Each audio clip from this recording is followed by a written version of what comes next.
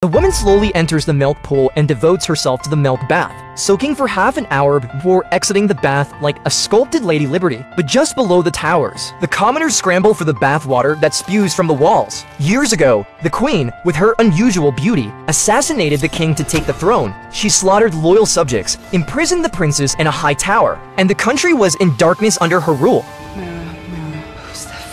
Of them all. The mirror took human form and told the queen that she was the most beautiful face in the world. But she wasn't satisfied. The wrinkled queen, choking the young girl, sucked her collagen and became young again. Time passes and Snow White grows up in the tower, becoming so beautiful and graceful that her face gradually threatens the queen and her kingdom.